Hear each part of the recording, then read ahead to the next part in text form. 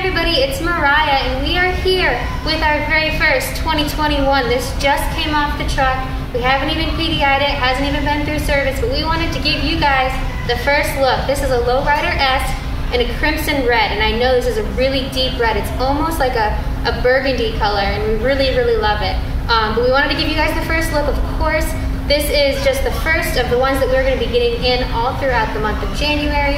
Make sure you come to our dealership between the 19th and the 23rd. That is when Harley-Davidson is doing their global launch of the whole model lineup. So we're going to have that video playing for you here. You can watch the launch live with us on Tuesday the 19th. And of course, all of the new bikes that we're getting in, you can see them here, sit on them, feel them, try them out.